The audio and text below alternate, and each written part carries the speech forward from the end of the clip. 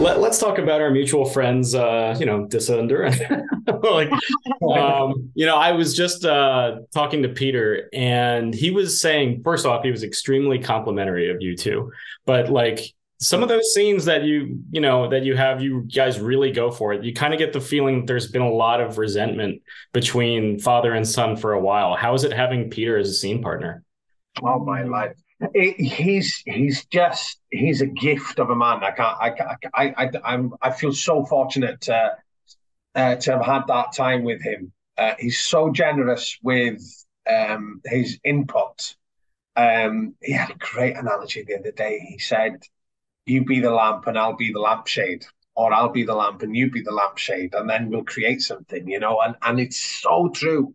It's so true. What that is how he approaches life. I think he's such a darling, and it was just great. He's so present in the moment that we didn't really have much of a discussion before going on to set. It's all written down, what the scene is, what the clash is, and we explored it in the moment. So every take was different. Our responses to each other that was different every time, and we were just playing, and it was heartbreaking and wonderful at the same time. There's clear when you look into Peter's eye that you just see all the history, you just see all of Durin there, and he gives you so much that you just want to be there with him the whole entire time. And yeah, I feel like I've gone through a lot with Peter, because our characters clash, love each other so much, and respect each other, and disrespect each other at the same time as well. And everything, I think, is through love and respect. And it was just a pleasure, just an honor. I mean, how lucky am I to have Peter Mullen as my father?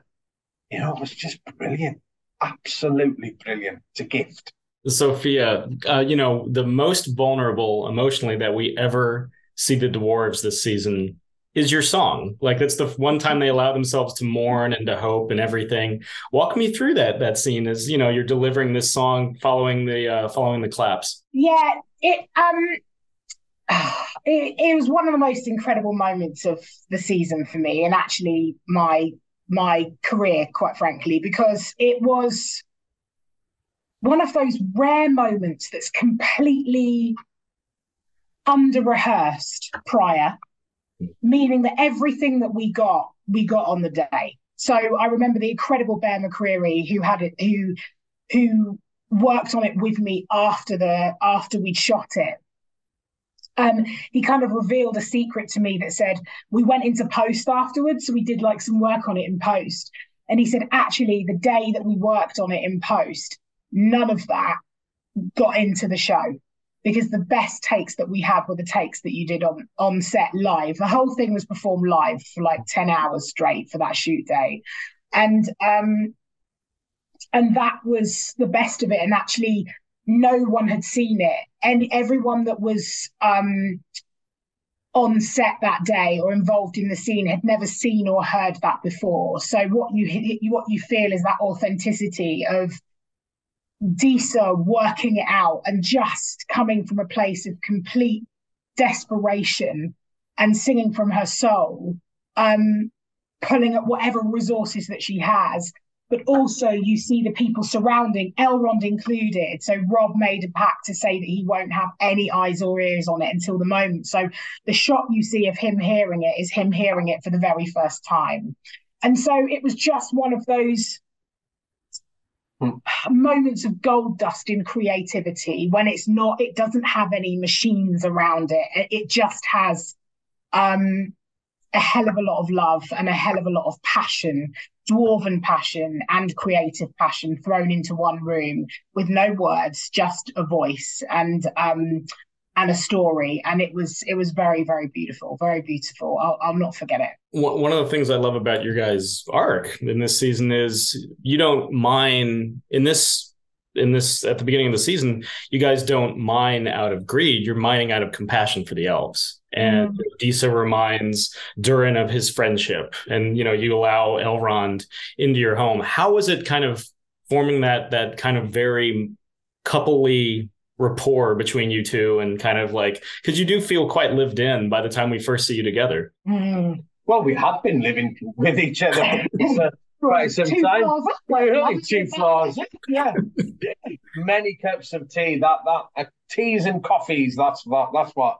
And sandwiches. Sandwiches and roasts.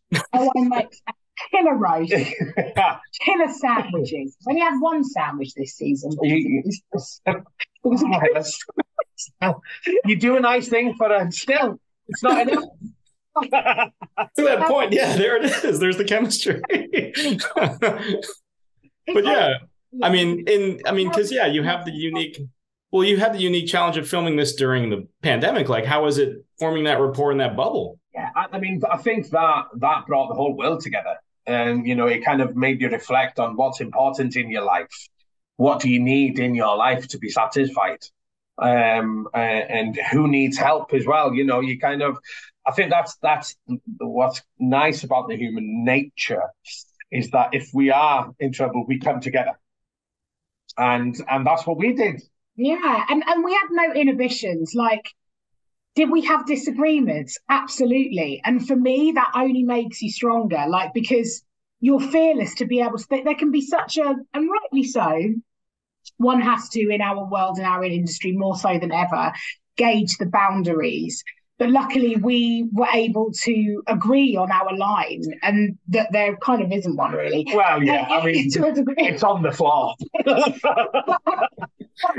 what that works for, everybody has their own process, everybody has their their own relationship lines, etc. But for us, not having that boundary meant we were completely free, and therefore we're kind of functioning like a marriage, weren't we? Yeah. Having so much joy and so much love and so much respect and tactileness and gregariousness. These are all traits of the culture of the dwarves.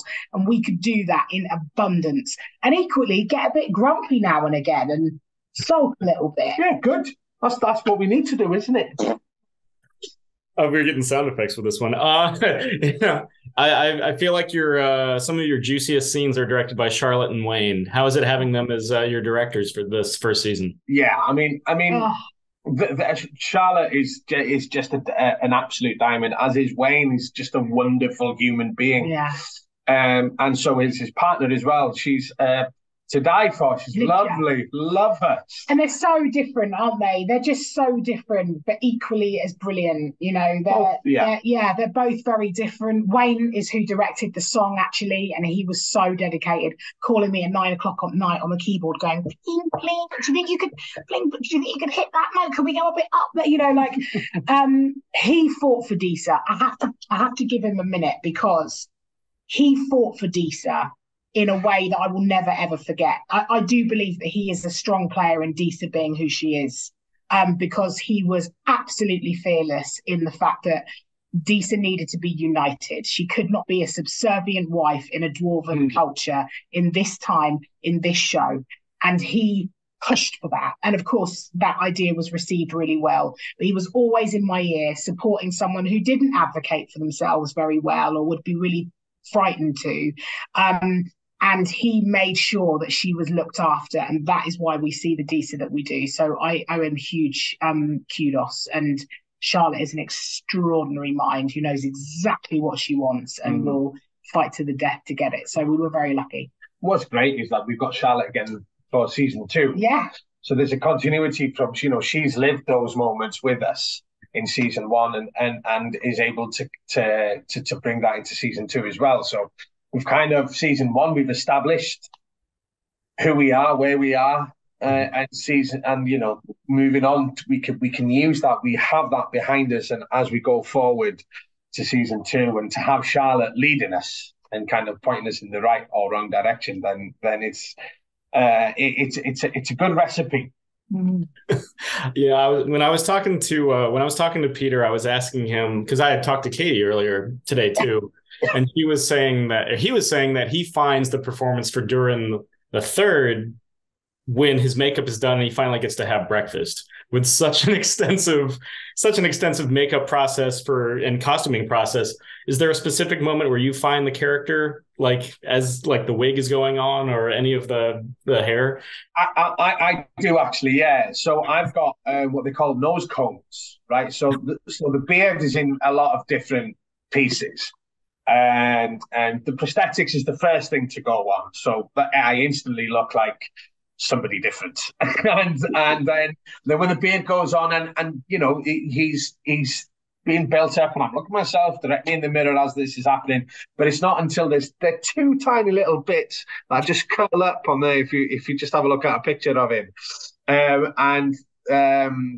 the makeup artist just kind of steps back and goes, "Oh, there he is." and then it just feels like, yeah, it's not complete until that last piece of hair is in. It's very funny. But I get what he means about the breakfast thing, because they are very early starts. And you do feel like you've done a morning's, worth of work before you've even stepped onto set. He was saying, I think 3 o'clock call times or something like that. Sophia, is there any specific moment for you, like with a costume? It's the wig and it's the contact lenses. As soon as Ted goes on, she's called Ted. That is hot off the press, that is. But Dee's wig is called Ted. And when Ted goes on, when Ted goes on and the golden eyes go in, she's arrived.